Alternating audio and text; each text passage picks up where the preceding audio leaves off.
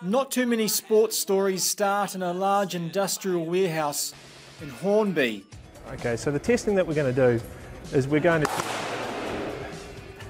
The testing started with 3 generations of bats. We've got a variety of ages here. The Kookaburra bubble, I think everybody who was around remembers when the bubble came out. We've got the laver and wood, quite a different profile on that. We've got the scalloped out back. And then we've got the grey nickels. You can see the real change in the bats here, where you compare the Kookaburra to the grey nickels. The edges are twice as thick as they used to be. But the new generation grey nickels is actually significantly lighter than the older bats, and more on the whiteboard later. So the first test that we've done, we had stationary bats and we wound up a ball machine, 5 cricket balls at it from 2.5 metres away at 100 kilometres per hour. Yes, stationary bats are all well and good, but... It's a lot more fun when the bat moves.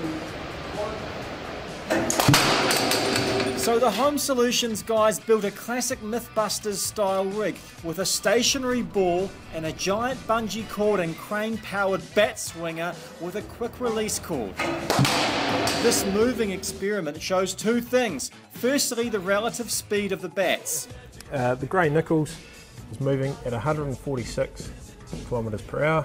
The Kookaburra was at 140.